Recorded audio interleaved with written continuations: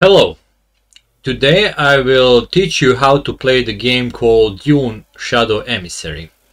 So this is the game that is basically sort of the expansion to the Dune Imperium, but also completely new game based on that.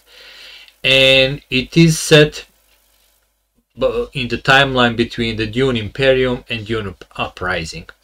So in this game, for 1 to 4 players, it is possible to play with automa. You are gonna be one of the small houses, and you're gonna have conflicts on different parts of the Dune Imperium, in different planets or the cities on the planets, fighting a war between assassin, spies, or saboteurs.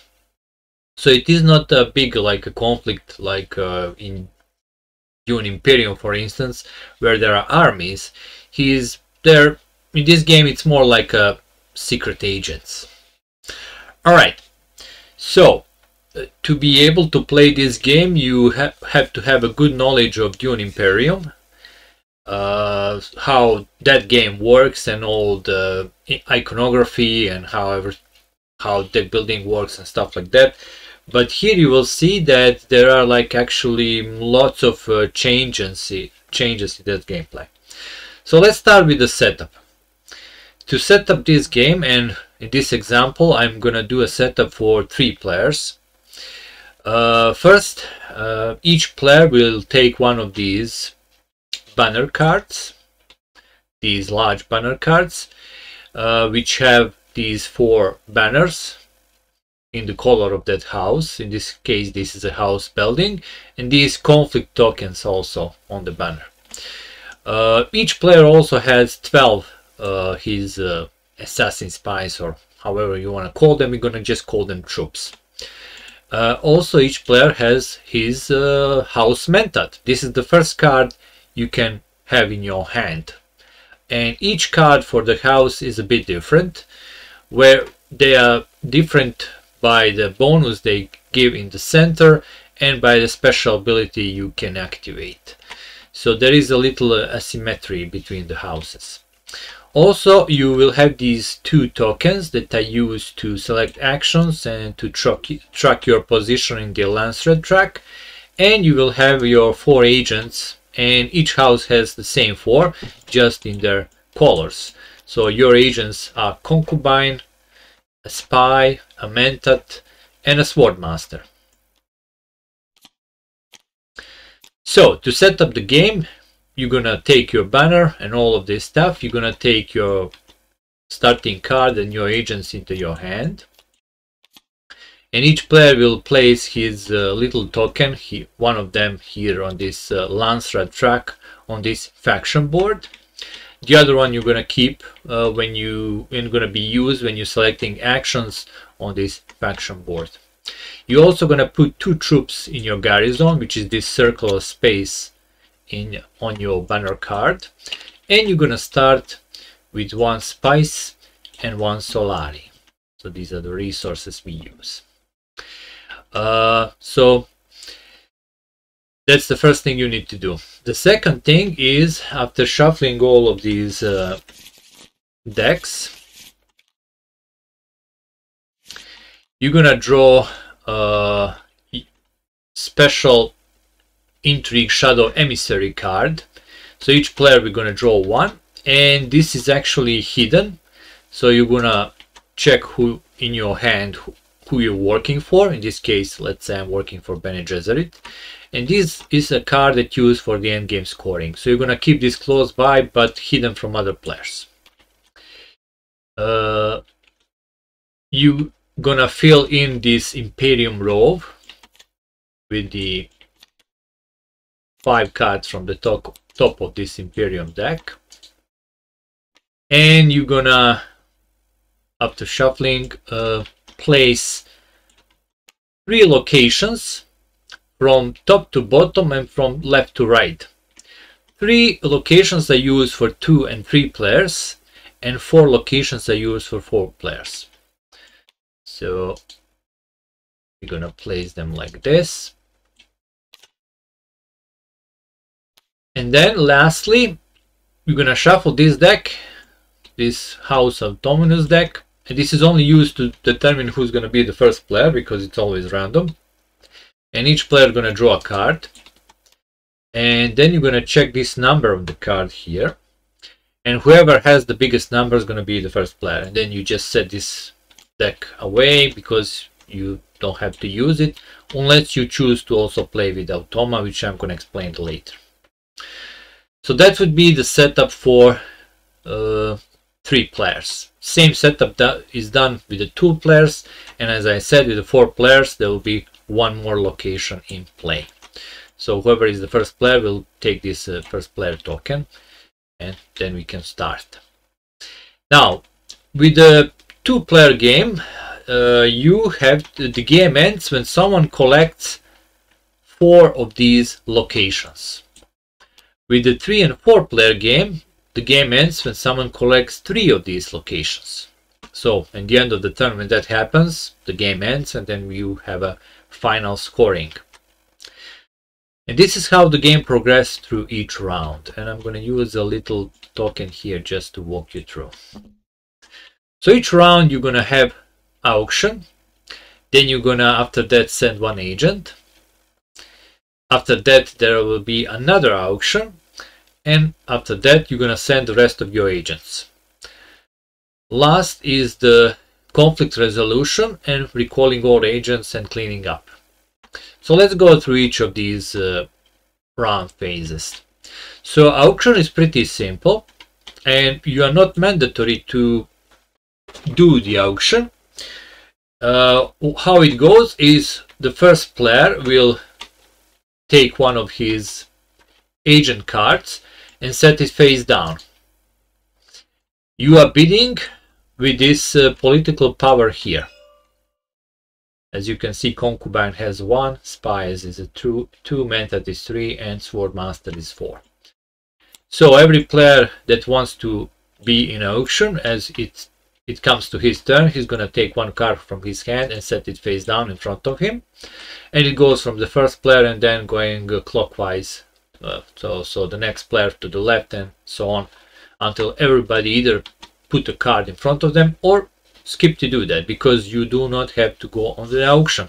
Naturally, you want to do that because the auction is the only way to get these cards from the Imperial row into your hand and then use them later to send your rest of your agents on the errands on these locations and to be able to go into these conflicts. So after every player puts the card down, you're gonna flip up, and whoever has the highest number will be the first to take 1 card from the Imperial row or the top card from the deck if you don't like anything in the Imperial row. So you can also go randomly, but you will not see what you're taking. If there are 2 or more players that bid the same amount of this political power, the tiebreaker is whoever is holding is the first player token. So if you have a first player token, you're gonna be the first. Even if you tied, you're gonna be the first to go for the card. And same the thing, whoever is sitting left of you, if maybe 2 players across play the same card, the player on the left from the first player again breaks the tie and he's gonna go first for the card. After you take the card from the Imperial roll, this Imperial roll does not fill in.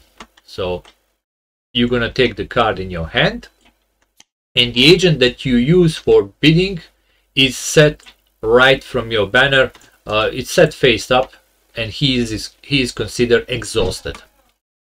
So that's important thing. So that would be auction phase.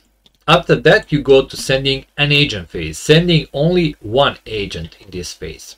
Again, you can skip to do this, but you probably wanna maybe send an agent on the errand. You do this by playing these cards in front of your banner like this, and you're sending an agent to the icons that correspond to the icons on the location cards, just like in the Dune Imperium. What is important is that just like in Dune Imperium, if you want to send your agent on a location where you have to pay also something, you need to have that much to pay. You cannot send an agent, take the bonus and then pay for sending them on that spot. No, you have to be able to pay in advance before sending an agent, meaning that if I'm sending agent here where I need to pay 1 spice, I need to have 1 spice. Like I cannot get it from like the same space maybe to just pay for it. That's important. So after playing your card, you're gonna take one of your rest agents from your hand and you're gonna send it to the corresponding space. So let's say in this case I maybe send my Mentat here. When sending these agents, I suggest you place them like this, like they are like tapped, because they take a much less space like that on the table. Like this is a bit, you know, it's gonna make some problems, but if you put them like that, that's fine.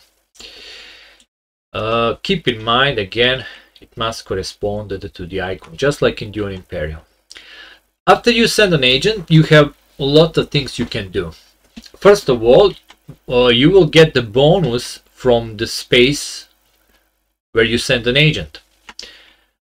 You will also get the bonus from the middle on this little banner on the card.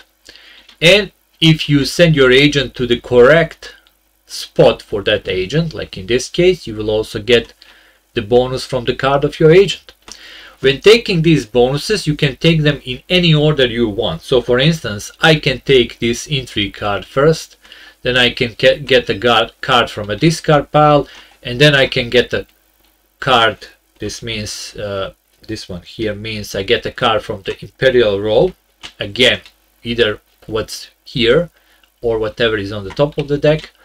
And I can also, in this case here, as you can see, unexhaust one agent. These are the agents that were used for bidding.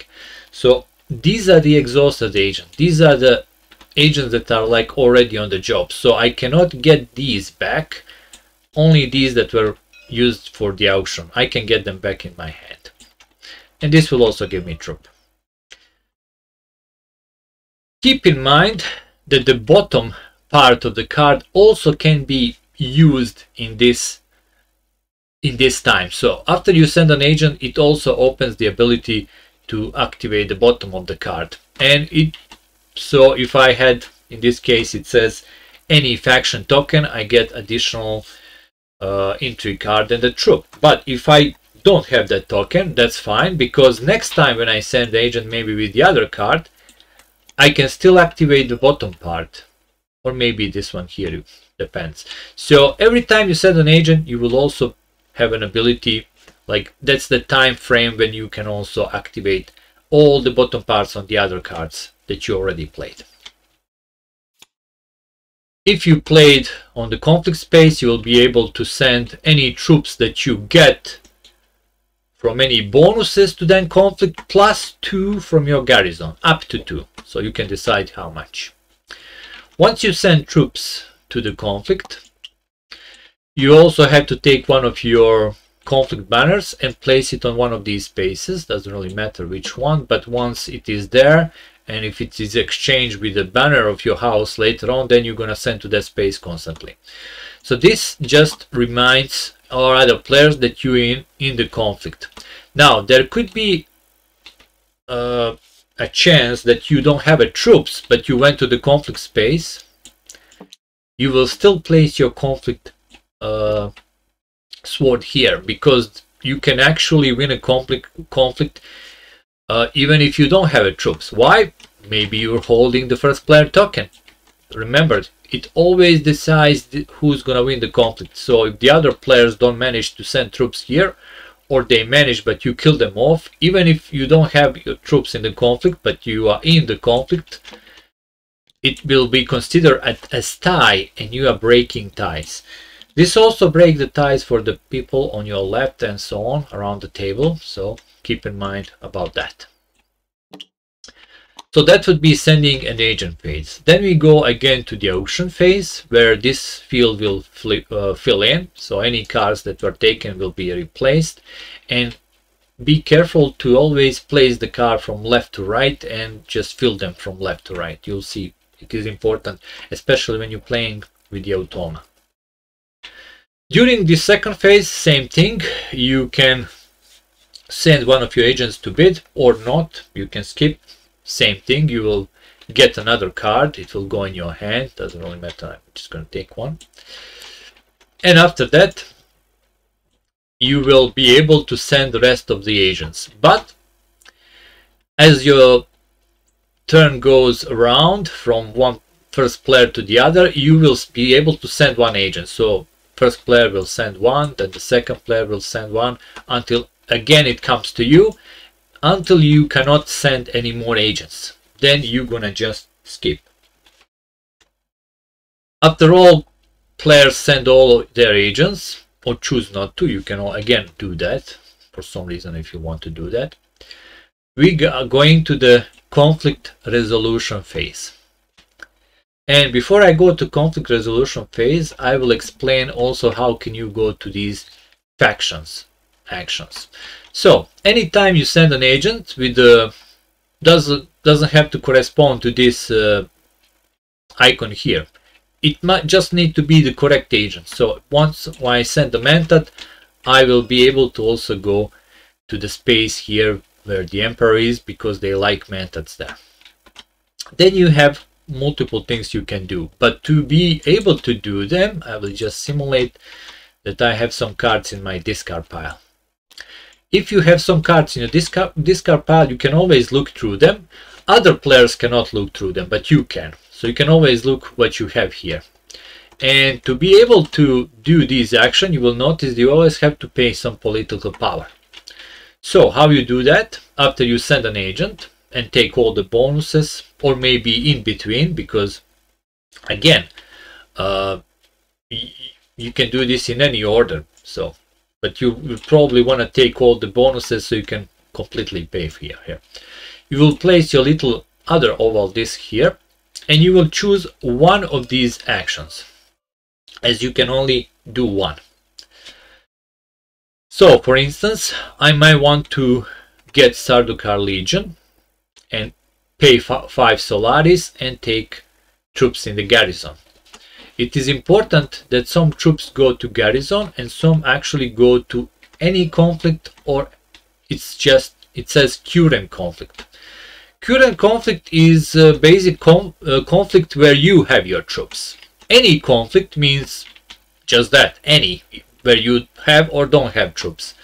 And garrison is always your garrison. So keep in mind about that, because some cards just tells you how to get garrison. Some cards like this one, the special ability, it says take from a faction or player, meaning that you can take one of these tokens from a faction board or from a player.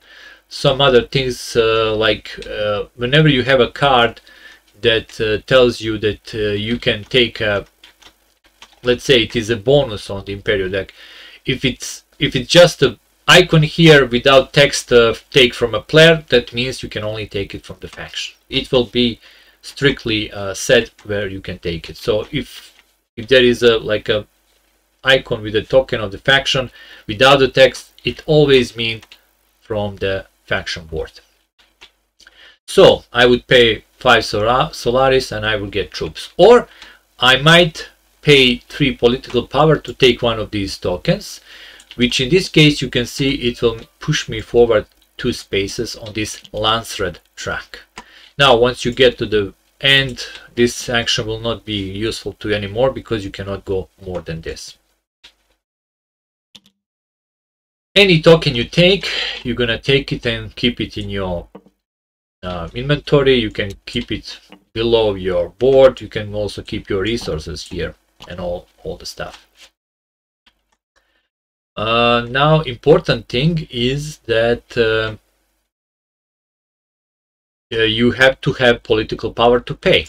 And let's say I went here to take one of these tokens. I need 3 political power. I can either take this card, which is a 3, and for a better example, let's see. Oh, here's a good example. So either I can pay with this one card, which already have 3 power, or I can combine 2 cards, like this Palace Physician and Mother Superior, 1 + 2, that's 3. These cards will go into your stash. For the purpose of the game, they're out of the game, but for your purpose, they're your scoring stash. They will be used at the end of the game. You probably want to keep them face down, so the other players cannot see how much maybe points you have there. So that would be the sending agents. So let's go to the conflict resolution space. During the conflict resolution, again, each conflict will be resolved going from left to right and top from bottom. So this is our first conflict space, this is our second, this is our last. And what happens is, let's say there are some troops here. Oh, by the way, before I explain that, if you have any intrigue cards, which are plots, so every time during your turn, which always go around, you can play any number of plot cards. But these combat plot cards, let's find one, you can only play during the conflict resolution phase.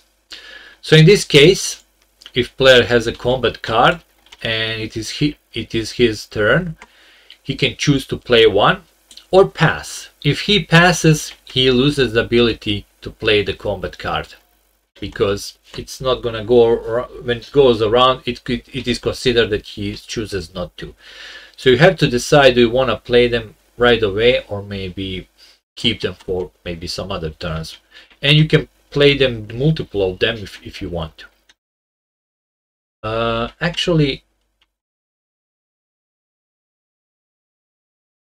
yes, it's like that. So you can play one, and then when the turns comes to you, you can play another one, and so on and so on. But you can always play one during this conflict resolution phase. So what this words means, the combat in this game works pretty different.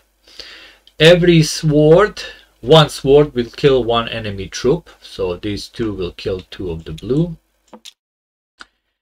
And every rest of the sword, every two will give you ability to put another troop from, not from your garrison, but from your supply in the conflict. So if I play this ambush, I will kill these two guys and get another guy here. So 3 troops here. If, let's say, I didn't play any combat cards, and this was the thing during the conflict phase, every troop will kill other troops. So let's make a bit example like this. So one green, one red, and one blue, they will kill each other. And then one red and one blue will kill each other. This will clear the conflict spot, but keep in mind, again, if you have a first player token, you break the tide. So if the red was in this conflict and blue also, let's say blue also was in this conflict, and the green was in this conflict, if it was like that, no one has a troops, but red has a tiebreaker, so he wins this conflict. Other players will take their conflict tokens immediately back, and red's gonna do that too, and he's gonna put his banner here. So he is one banner away to completely take this location. And then you go to the next location card, and so on and so on.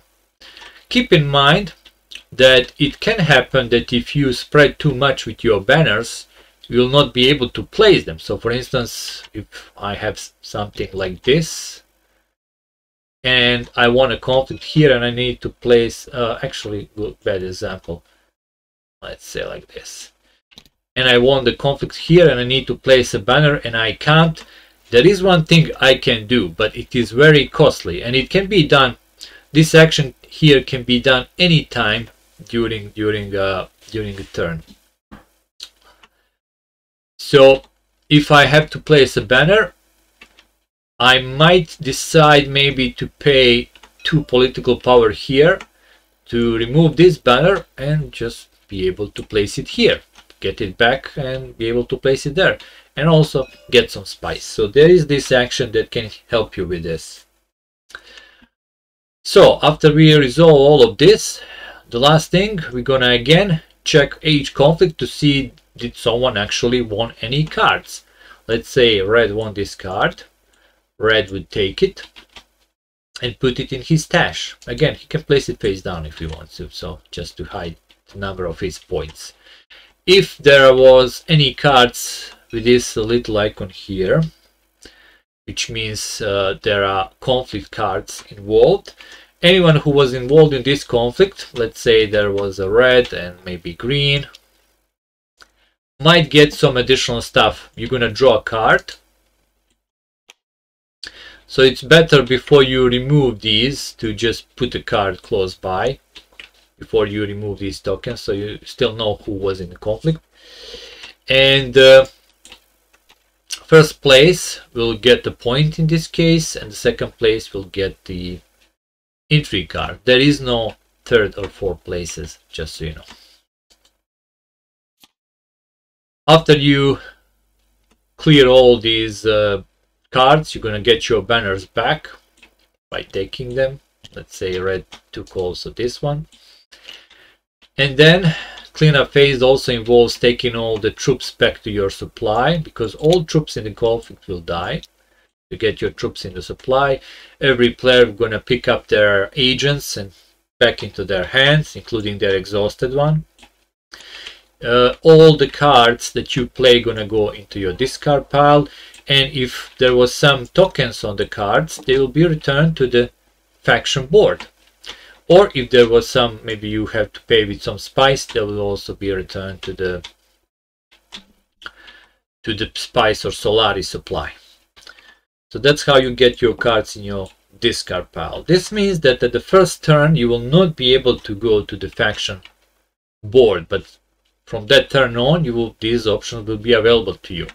Keep in mind that other players cannot go on the space where you already sent your little token. So green cannot use this, so you can only go here, here, or here.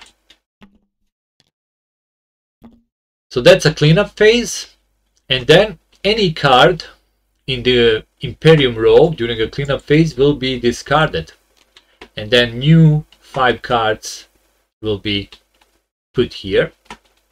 So Imperium row is gonna be filled in with new cards, and first player token is gonna go to the player to the left, and you're gonna again go with the auction phase.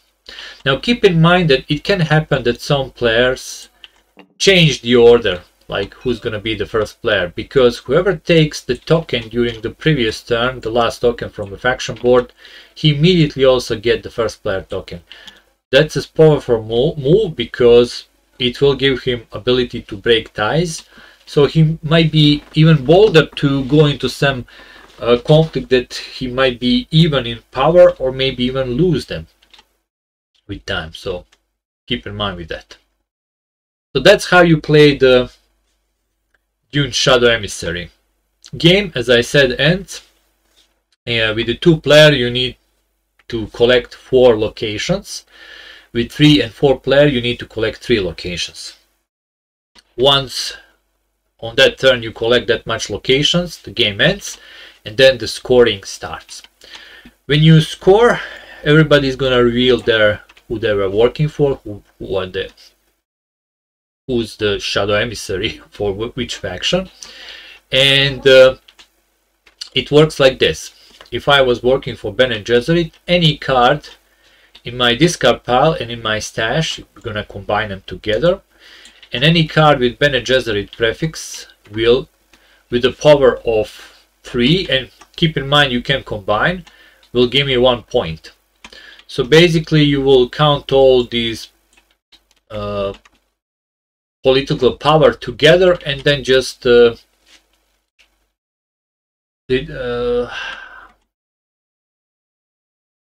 not multiply, I can't remember how to use divide. Yeah, divide by 3. Also, during that time, you're gonna add any political power from here, because this is considered to be also political power of your faction. So here I would have 4, 6, 9. So additional 9 together with any Bene Gesserit here, split by 3, and there are no rounding up. You just basically split the number and that's what you got. Then any location card that has this little banner will give me additional points. So I will check my locations I fought for and might get more points. Also, any point from this Lancer track will be added to that. And lastly, if I'm holding these faction tokens at the end of the game, they're going to be worth 3 points. So if I'm holding these when the game ends, because when the game ends they do not return to faction board, but just because of this descending scoring, I get 3 points for those. Whoever has the most points is the winner. Tiebreaker again is who was holding the first player token, so keep in mind with that. Another thing, if you don't like this rule with the tiebreaker, whoever was holding the first player token, then you can tie break with the Spice, then Solaris, and last thing I don't know what would be. But as I said, this part of the game is still in work in progress. Maybe we should stick to the Dune Imperium part where the tiebreaker is the Spice. That's all I can say about that. Alright, the last thing I'm going to explain is how the automa works. And I'm going to do that actually in the separate video. You can use automa with 2 players, 3 players. If you wish, you can play solo. That's how it works. So thank you for watching and see you in the next video. Goodbye.